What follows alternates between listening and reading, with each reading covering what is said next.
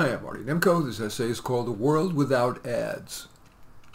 Unrealistic thought experiments can be mind-expanding precursors to practical brainstorming, and it's in that spirit that I've concocted a number of thought experiments, which you can find on this YouTube channel or in text on my Medium.com channel. Well, today's thought experiment: would the world be better or worse without ads?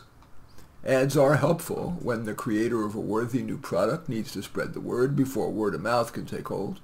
Another plus for advertising and marketing is that the industry employs lots and lots of people. But from where I sit, ads, of course including commercials, are a huge net negative. They make people unwisely buy items and brands. Of course, there's the now thankfully banned cigarette ads, but ads for junk food and for beer are ubiquitous. Can ads for marijuana, which is more dangerous than popularly believed, be far behind? Luxury cars are widely advertised. They cost hundreds of % more and require more service and break down more than, for example, Toyotas. But Madison Avenue manipulators use words and images like babes and hunks draped over a Luxmobile, implying that if you just spend bigger than for a normal car, your life will be so much better.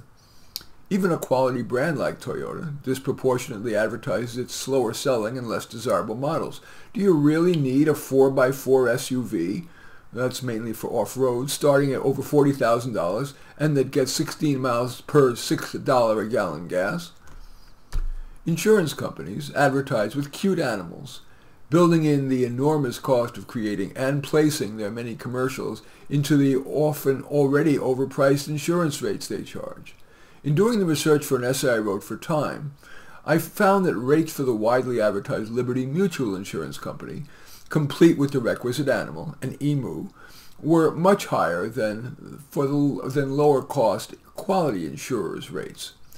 Then there are prescription drugs, in which the often life-threatening side effects are read flatly at lightning speed with no supporting video. I've yet to see the oft-cited heart attack or death side effect.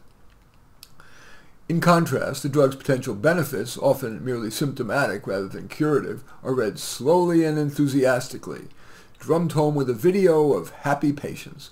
Should we really ask your doctor about Ziziza? Based on a commercial whose purpose is not to fairly inform, but to sell? Last but not least, political ads. Because of the high stakes, politicians, or at least their campaign managers, can hire particularly sophisticated manipulators to create their ad and place them so they get the swing voters. We speak of threats to democracy. Well, too often, the candidate who wins is not the one who's best, but the one that raised the most money so he or she can buy the most and most manipulative commercials. That is a threat to democracy. Advertisers and marketers may claim that their ads and commercials mainly inform, but they wouldn't spend billions if ads didn't get people to buy what they wouldn't have based on more legitimate sources, such as user reviews, consumer reports, and word of mouth. In toto, unlike in my previous thought experiments, this one leads me to a clear conclusion. Where I sit, at least, from where I sit, humankind would be far better off in a world without ads. In any event, I welcome your thumbs up and accept your thumbs down. I always look forward to your comments and especially like it if you hit the share button below. Share on your social media so that my efforts can have broader impact. And I am flattered if you choose to subscribe to my channel.